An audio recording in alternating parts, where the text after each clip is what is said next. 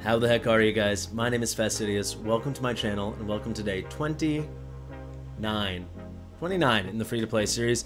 We're almost there, baby. How do we want to proceed here? Well, it is Sunday evening. We had a long stream today. We've put out 3 videos today. This is the 3rd or 4th one I'm filming, but this will be for tomorrow. I think we do a week in review. We haven't done that, I guess, since last week. I think it'd be an appropriate way to wrap this one up. I've had a very busy week. I hope you guys have had a lovely week. The progress is obviously different now. We are at the week, I guess we're now technically at the start of week 5, aren't we? So I guess 28 would have been the last day of week 4. So let's just catapult on in. However, let's start with some summons. Now, why am I doing that? Well, we have a little tiny bit of time left with the really special thing going on with the 2x by 10x, including Hatset, Cetrum as well. And I wouldn't even mind a Laurel. We have a handful of summons, not too much, but I say let's risk it for the biscuit. I'm very close to Pity, however, I do not think we will be hitting Pity in these summons, so I've already completely mentally, emotionally, and spiritually prepared myself to get nothing but blues, except for the one lovely gold summon in which we have. So we've got 3 normal summons, and then maybe we'll rip a 10 pull. My plan here is we're going to do the divine pull. If we don't get gold there, we'll do 3 blue pulls. If we don't get gold there, we will do a 10 pull. Is this wise? I don't know, but we've been progressing really well, as you will see when we do our check-in. And I've got the itch. I figure why not? And I also kind of wanted to do some pulls just off stream, relaxed. Without further ado, whew, I've only pulled like 4 of these ever, maybe 5. These ones still make me nervous. All right, come on, baby. Wait a second. Oh my god, that's gold. No way. Is it Hatset? Okay, it's Ezrein. Yeah, everyone was memeing me in the comments saying we were going to get Ezrein, and we did. That doesn't disrupt our Pity, at least. It was on gold. Ezrein isn't bad, guys. I've been hearing rumors that he is getting a rework. We actually bumped up to rank 3 there in Arrival of Heroes, so that's pretty nice. He is just straight up and out. I guess let's do a quick little review of his kit. It is nice. He's the first legendary healer on our account. So he's an attack-based healer. So to me, in a lot of ways, that is inferior to HP-based healers. I think if you're going to go with an attack-based healer, you should see a lot of utility, a lot of support in the kit, which I do not think we're going to find here. But I mean, he puts up some big heals. I've been seeing a lot of, I mean, people have been pulling him all weekend, so I've been seeing a lot of him going around. So we got attack-based heal. It's just going to be based off his max, the max HP of the target, and the caster being Ezrein's attack. So basic, very basic, I guess appropriately so. We'll skip the ult for now.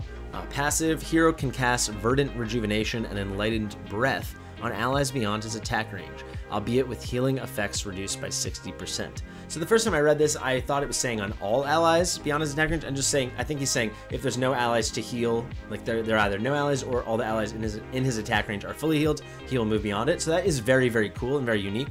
It does have a bit of a penalty, but it is what it is. And I guess, so this is reduced by 60%, and you can chip away at it and make it a little better as you get skill ups into this passive if you choose to skill them up.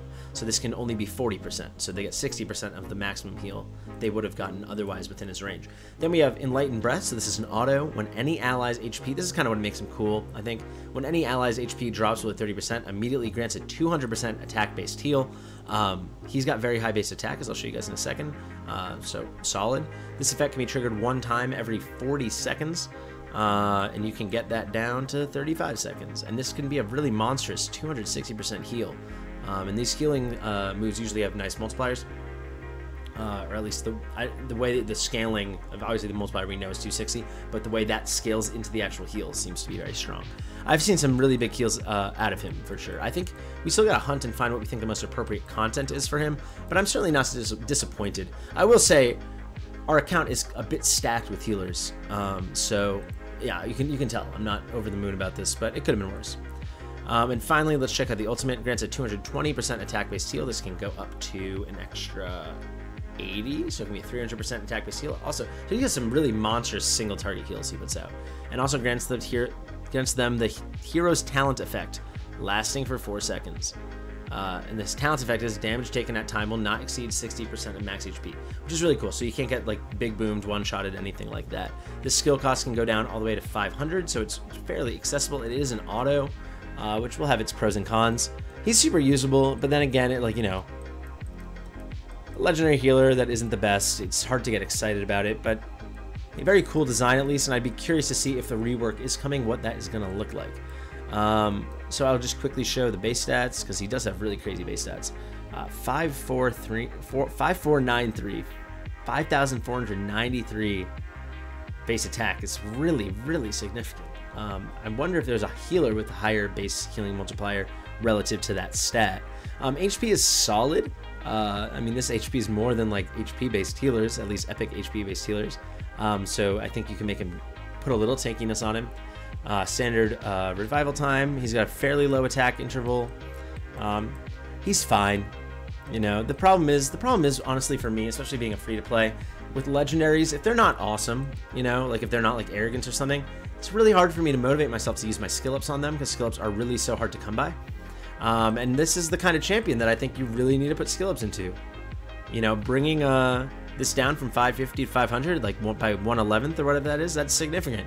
Bringing this heal up 80%, so basically bringing it up by like over 33%, that's really, really significant. And then you kind of miss out on that, because this is, I mean, at least for the very, very, very foreseeable future, it's a champion we want skill up. So that's kind of the problem I'm always encountering with legendary champions, and why a lot of times I'm yelling for a Pyros or something, or a Iona, before I'm yelling for maybe legendary equivalents. But I will say, let's keep ripping.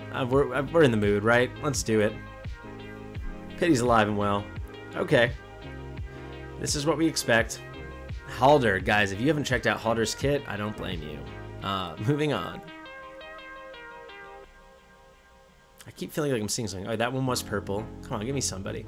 I was really hoping, I just want Laurel, man. Laurel would really help me cheese through a lot more content. I need that rage regen. But that is an A2 gluttony for us. Once I get gluttony A5, which hopefully takes a while, I'm not in any rush to get him A5, but once I do get him A5, I think I'll build him out and see what he's all about. I'll show you guys actually very quickly. So Gluttony does mostly his damage based off of max HP, which is quite his own max HP, which is quite unique. He's got a little bit of a heal effect as well. If you look at his awakenings, so it doubles the effect of Devour and Growth, which is his, if I'm not mistaken, his passive ability. Then a little extra HP, doubles the damage of Gnaw, which I believe is his ultimate ability, if I'm not mistaken. Yes, it is. So that's pretty relevant, so I guess we're getting closer to that. Then we have -2 costs, which is super relevant, so that makes him a very cheap fighter at, I believe it will only be 14 costs. And then this, required attacks -1, so then all of a sudden this this max smash is going to be triggering like 1 in 4 attacks. I think once you've gotten that and you combine it with the doubled damage and Gnaw and the reduced skill cost, I think now you start looking at a relevant champion. But I think he does need all those things folded into his kit, so he's someone you can kind of put on the back burner, and then if you max him out, decide if you might want to build him. However, he is a fighter in the faction with many of the best fighters in the game, so it's going to be hard for him to, you know, get stage time. But I mean, happy to pull an epic out of our couple of single pulls. Another one, pretty cool. We're very hot right now. Another Tazira. So our second Tazira in as many weeks. Maybe it's a sign we should check her out. I don't know. I'm curious now what her awakenings look like. So decreases the number of basic attacks required to trigger 2 strikes by 1. I don't even know what 2 strikes is because I haven't used her. What is her 2 strikes? Oh, here we go. On the basic attack, deals 100% damage to one enemy, triggers 2 strikes on the next attack after attacking 7 times, and then it becomes 6 times. Yeah, not dying to build her. There's nothing bad about her, but literally nothing about her wows me. I'd be much more excited to just bring my Brienne to 6 stars. I would have much rather pulled a dupe Brienne. I would love to get an A1 Brienne. But I think we got to finish scratching this itch, even though we have seen in 4 pulls, 1 being divine, of course. We've seen a legendary and 2 epics. Only 1, not even a rare. It was a green champion. But I say let's just rip it. Let's risk it. Okay, this is bad. This is bad. Well, we're paying the piper there, folks. That is 10 more, or I guess actually 13 more towards pity. I believe I will be hitting pity next weekend. Hopefully we make it there a little earlier. But if I've done the math correctly, we should be somewhere in the 170 to 190 range right now. I know that's a decently big range. But no question, I think we'll have enough saved up by next weekend to get whatever it is, the remaining 30 to 40 probably pulls that we'll need to get there. So hopefully the 10x is really exciting. We'll probably pull regardless because it's so fun. And we're kind of at that point where we're settling in. So perfect transition, if I do say so myself, into checking in on the account. Let's start off with the Dwarven Association. I still do buy my fodder all the time. I never get sick of buying fodder from the shop. We actually should quickly do a little bit of that. Yes, we should. So, guys, where to begin? Well, let's start with the ugly. We'll do a good, the bad, and the ugly version. The ugly is Void Rift. For anyone that was on stream this afternoon, the stream was very fun. We did a nice account takeover, and then I said, okay, let's try the Void Rift. So we started in the normal Void Rift, and it was feeling very, very easy, much easier than it was last week. So I said, let's just look at hard and see how hard it is. Spoiler alert, very hard. However, I did not realize you can only change one time. It was right there for me to see, but I did not understand. For some reason, I was under the impression that nothing counted until you actually claimed your rewards. So I didn't think we were locked into anything. So I was like, let's just try hard. And now we're stuck on hard. And I'll try again later before I go to bed and the week finally ends. But this is very hard. It lives up to the hype in a very sad way. It's very difficult. So I'll play around with some things. I think I'll do like one massive re-gear where I put all my best stuff on the couple, because you really need magic damage here. So I'll move some things over to like Nocturne and Luneria and Imani. But I don't have very high hopes. I would say if I could beat this one boss and get to whatever that is, 10% through, I'd feel pretty good about myself, but I don't think it's going to happen. So that is going to be the ugly, guys. I will say the bad, nothing too bad. I do kind of want to fill out this little three-pronged archetype. I will say, I mean, the summons weren't good this weekend. We straight up hit dupes on literally everything except for the one harpoon we pulled. So that was the one cool pull. So I guess it's the only really thing to mention. I will say something now, moving on to good already, is today we did already turn over into day 30. So I was able to quickly do Tide. And then that got us one more soulstone. So if you guys remember, we pulled a dupe Deimos a day and a half ago. Then day 85, the way it lined up is we had 85, 86, 87 in Tide, and then the next day was 88, 89, 90, and 85 and 90. So in a 2-day span, we got 2 more soulstones. So very quickly, our Deimos went from Awakened 1 to Awakened 4. And not to make people jealous, but just to show off, Deimos has some of the most powerful awakenings in the game. So his first one, during the effective Ancestral Presence, which is his ultimate ability, he will get a bit of damage restore, and once he's putting out some real nice stuff, he's really restoring his HP. It's very cool. Then we get a little bit crit rate on Awaken 2, which is fine. It doesn't hurt. You want him in a crit build. Then you get Tearing Stack Cap +1. So that is very significant. I'll show you really quickly. So Tearing is an ability he has over here. Each consecutive attack against the same target increases damage by 15% for 10 seconds. Stacks up to 6. So it was at 90%. This is when it's leveled up. It starts at 10. So if you do 15 times 6 is 90, but then once you get the extra stack, now you're talking about, or excuse me, it was at 5. We already got the extra stack, obviously, from Awaken 3. So it was at 75. Now it's all the way up to 90. And when you get him in content like Guild Boss, where he's just hammering away at the same guy over and over and over, it's pretty significant uptime. Once it lasts for 10 seconds, you're already stacking away pretty quickly with the nice attack speed bonus you get by using him as a Nightmare Faction unit, as long as you're using along allies. So very, very significant. Then A3, that was A3, excuse me. And A4, you get 5% penetration, so ignoring a bit of defense, that's great. And then finally, we're hoping to get A5. I guess we'll get it within 2 or 3 days from now. I got to check the soul stones. But now, once Terran reaches full, so once we get all 6 of those stacks, he's going to start ignoring 15% of the target's defense, excuse me. So we're going to get penetration. I actually think penetration is ignoring physical damage mitigation, which is great. And then we're going to get just straight up ignoring defense. So he's a monster, and he's getting there. So let's just get into more of the good. Let's just catch up on everything. Lots happened in the past week. I can't remember if we already were at Gear Raid 118. I think we actually hadn't gotten there, and then we just got there when the week turned over. So that's quite the accomplishment. This is on hard lock. Gear Raid 2 is something maybe a lot of you haven't known about yet if you haven't been keeping up with my streams and my Discord. We cleared this maybe, I want to say day 27, 2 or 3 days ago. And this is a great little farm. I've probably done at least, we have the event live now, the Vault in the Sands, the Gear Raid 2 Oracle Trial. When we've been performing really well in it, I'll show you in a second. Gear Raid 3, we've not really pushed at all. I don't remember exactly where we left off. Maybe we're at 14 or something, but 15, I think actually we pushed to 15 during last week's Sunday stream. So yeah, this is maybe we could push 1 further, I don't know, but we still really are lacking the marksman. Maybe we're gonna build that to 0. No, but by the time we have another tournament coming out for this, would probably be in like about 2 weeks. I will have 6-star Brienne, and I'm hoping that makes the difference. But for now, I'm quite comfy just getting settled here in Gear Raid 2, and there's some really, really nice pieces, you know, the Styx, Night Terror, the amazing Glacier set, which we're hoping to get in a lot of people once we, actually I'll quickly transition, once we get our Abomination. So Abomination is super high HP, super high attack champion, and like I said, one of the really good things that happened this weekend is we did pull the final Missing Peach Harpoon. Missing Peach, I really can't talk this evening. Missing Piece Harpoon. So we will be fusing this guy, that should be a lot of fun. Yeah, that kind of covers our raid. I will say for AMR, I've been doing some testings behind the scenes, talking with some people, but we were pretty hard stuck on stage 15. I'm thinking maybe once we get Abomination or we bring Volca up. I guess we're only 6 days from Volca now, 5.5 days from Volca. Volca meaning Volca on A1, because you get that at Tide 105. That should make a big difference. Maybe, yeah, add in a Volca, add in an Abomination, maybe we can do it. This is a very high demand for attacking melee units. You really need fighters. There's a reason Salazar's the boss and the emblem here. That's the kind of hero you're looking to use. Faction Trials, no different. Resource Promotion, it's all maxed out. It doesn't matter. Arena, if you missed it yesterday or 2 days ago, whenever that came out, we made it to Overlord. So that's pretty fun. I haven't been pushing too hard, as you can see. But I will tonight put in the battles it takes because I want to make sure we get those top rank rewards.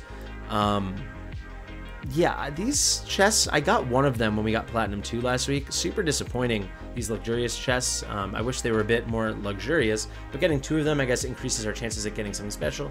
And then, I mean, an extra 200 diamonds from if you were Platinum 3, that is significant for sure. And the extra 100 arena coins, that is also quite nice. So I guess we'll just check in on the Luneria event. So you can see, if you guys have missed it, we've put out many pieces of calendar content. We officially shout out to Maku. We have an amazing interactive map that allows you to track your shards. That video came out today. You can see we're towards the end of the first, I guess, mini chapter of it, where we're gonna finish up the Corridor of Glory and the Brave Conquest, the first 2 events we had.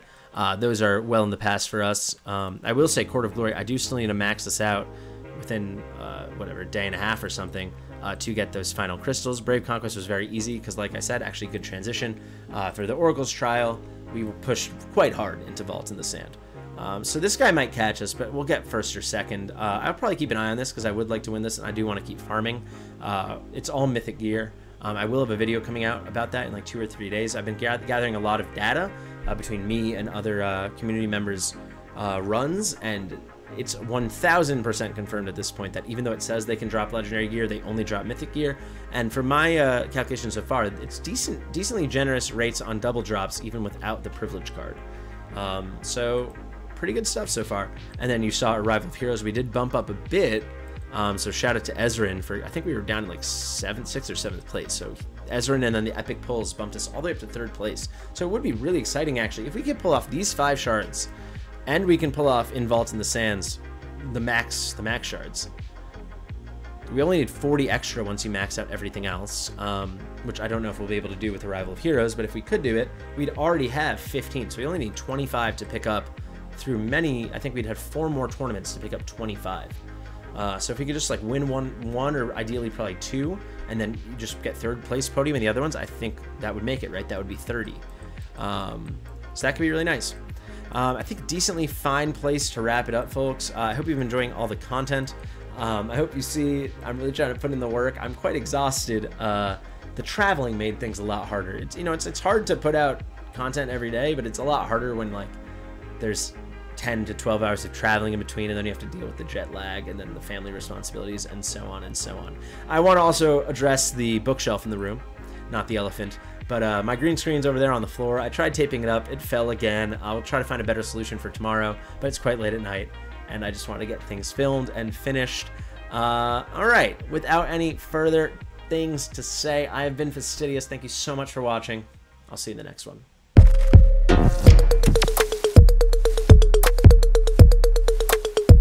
Fastidious.